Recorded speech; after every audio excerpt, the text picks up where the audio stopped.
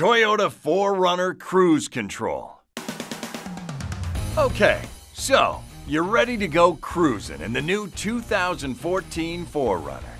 Then let me tell you all about cruise control, standard on all 4Runner models. Well then, hop in and let me tell you all about it. On the stalk behind the lower right side of the steering wheel, you'll find the switches for the cruise control system.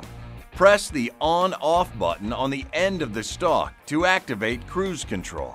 When it's on, a green icon will be illuminated on the instrument panel. Then accelerate or decelerate to your intended speed and press the stalk down to set the cruise control speed.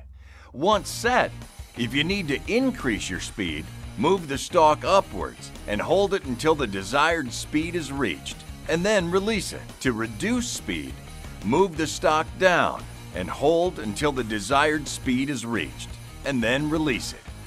If you want to cancel cruise control, pull the stalk towards you or tap on the brakes, or turn the system off with the on-off button.